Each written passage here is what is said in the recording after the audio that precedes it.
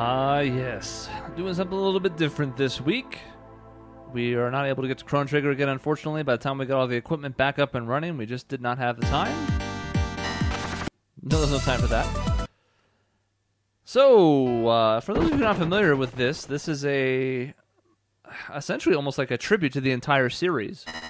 It's a very, very well done fan remake that essentially combines elements from different Streets of Rage games into it, and one that I'm super jealous of. I really wish there was something like this for Final Fight. There are different fan-made Final Fight takeoffs out there, but nothing with this level of detail to it. You can make your own levels for it. It's a whole thing. It's pretty neat. And there's all sorts of other stuff. There's like additional modes. There's like a volleyball thing, I think, and I don't even remember what else. You know, it says at the bottom there, boss rush, survival, stuff like that. You can edit color palettes and all that jazz. You can make your own levels. There's this whole shop where you can unlock extra characters, including some of the bad guys. There's cheats, including a couple that we'll talk about in the game. It's just a whole thing. It's a really, really well done game. So we're going to jump into it. We're going to bring a CPU friend just to keep things exciting on the screen. And we're just having them be balanced because we're not crazy. Typically I play Rudra. I don't know. Everybody has their strengths, obviously. They're all from different games. We just unlocked Rue recently. I haven't actually played this game yet. And there's Shiva if you just want to be especially broken. But I'll stick with what I've got, and if I end up dying, then we'll continue with somebody else. I'm always amused by Zan. I don't know if he's the best or the worst character, but he's somewhere in between. Let's bring along Axel for classic time's sake.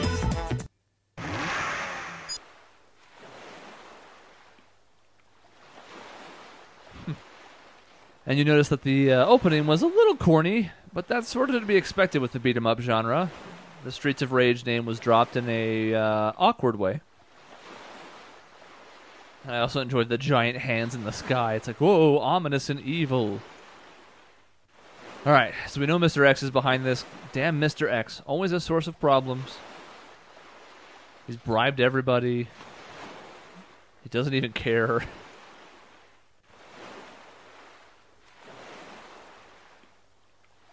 The stadium, huh?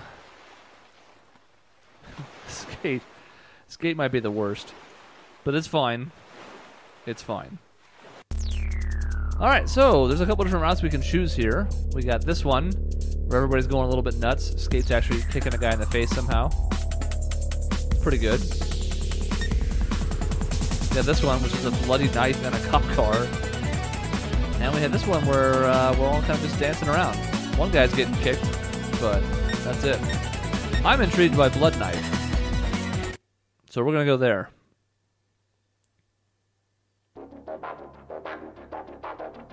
Alright.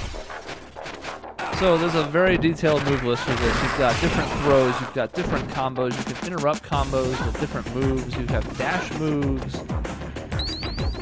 Pretty good. The computer generally kind of spaces these out from what little I played with the computer player. So they're willing to let you pick up most of the stuff, and then they just kind of take their share a little bit.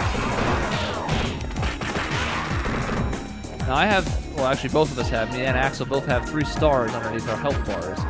And those give us fancier moves. Like this run move is not normally this dash punch with sparkling energy and an uppercut at the end. But because we are powerful right now, that's the case. And I walked into an explosion. Doesn't always stay that way, but for the time being, we're going to take advantage of it. If we die, we lose a star. So we're trying not to die for a number of reasons. All sorts of different buttons in this game, too. So we have just the button that does the combo ender. We don't have to build to it. We have a button that does the backwards attack just on its own. So you don't have to worry about directional inputs. And you can do all sorts of stuff. You got double tap up and down to change planes, essentially. And it's not just all one area, but it's kind of a similar effect. You got running, you got dashes, you got different jump attacks. If you just hit attack or if you hold down, it's a whole thing.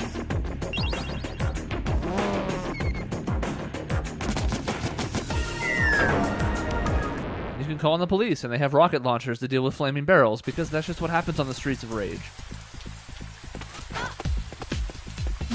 Break for it. Right? On the back plane, they got me. They tricked me. So we have all sorts of fun moves with Rudra. I'm not sure what it is. She's got fun head scissors. She has a great looking kind of like wonderful Suna drop from behind.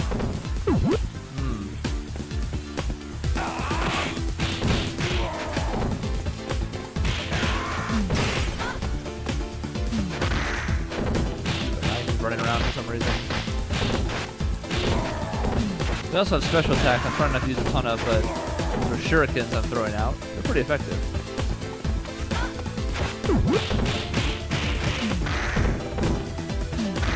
There's the Azuna drop. Oh, it's not really spinning like an Azuna drop would be, but the point is still there.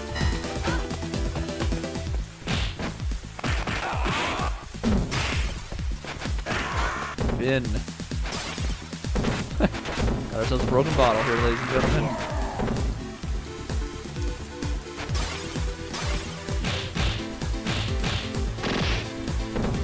This is the nice thing too. You have a lot of freeform ability within your combos. You can do like attack, toss the ender in early, but you know, still build a couple light hits. You can do attack, and put a dash attack in the middle of it. Very flexible, fun combo system. Because you know, a lot of the problem with the earlier beat 'em up games was they just didn't have a whole lot of moves, so they were fun, but they just felt like they were missing something. Now, not a problem anymore.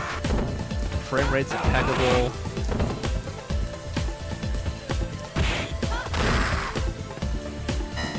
I was a Final Fight guy. I wasn't a Streets of Rage guy, but that's one of Axel's specials, by the way, is that tremendous combo. I was a Final Fight kid, so I played all of those growing up. Played Final Fight in the arcade and got my ass kicked by it. Played Final Fight 2 the most of anything. Me and my dad played that a ton. Even liked 3, despite the fact that if you tried to play with 2 people, as we saw in an earlier playthrough on this channel, the game just falls apart. You just cannot and will not handle it. When I played Streets of Rage, just as a fan of the genre in general, I appreciate a lot of stuff that's going on here. It is phenomenal. Branching paths, new weapons, new items, all sorts of characters they put in. It's impressive stuff.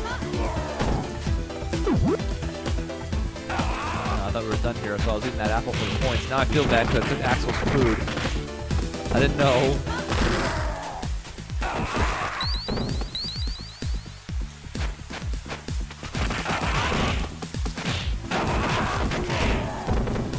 I actually don't even remember all the moves in this game. That's the fun part about it. I have a special, an all-screen hitting move that I haven't used yet. I'm saving for, you know, those tight spots.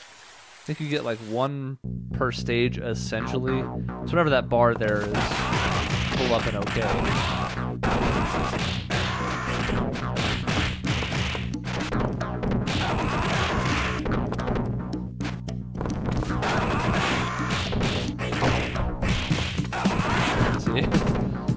Punch, approach, punch, continue into a grapple, 2 hits, head scissors. I mean, that's just good stuff. That just feels good.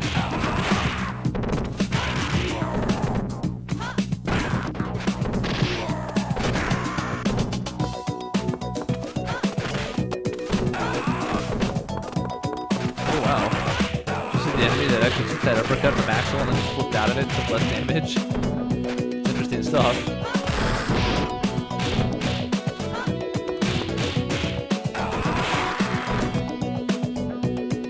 You probably noticed by now, we can also chuck weapons. Like so. Classic remakes. Good music. I think I just ate a barbecue by mistake. I didn't know. The dash attacks are a go-to, especially in boss fights. It's got good range to it, hits a lot, it does good damage. Just like in all beat 'em ups, we don't want to be around the boss when he stands up. That's a mistake every time. They always are at least invincible, if not with an invincible wake-up move that you can get hit by.